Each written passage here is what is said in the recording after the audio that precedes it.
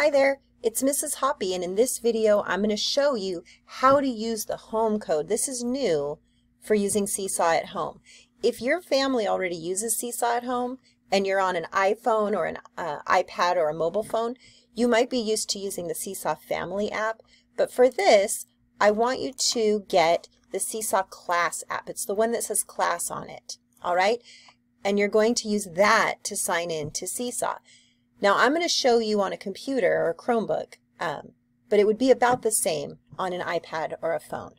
So first, on a computer, you're going to go to web.seesaw.me and you're going to log in. And it's going to ask you if you're a teacher, student, or family member. You're going to say, I'm a student. And it's going to ask you for all kinds of stuff. You don't need to sign in up here.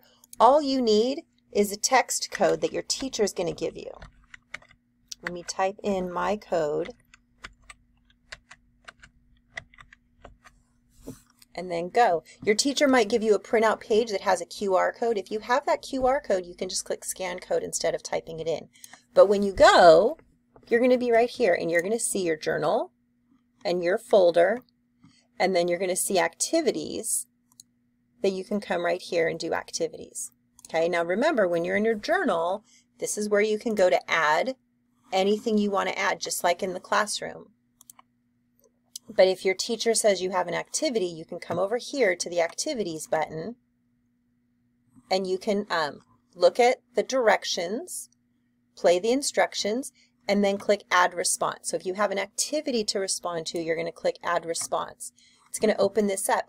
Oopsies, I forgot to read the instructions. That's okay, because I can click right up here and I can see the instructions again. Okay?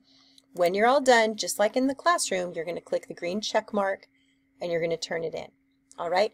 And that's all there is to signing into Seesaw with the home code and adding activities or completing tasks just like in the classroom.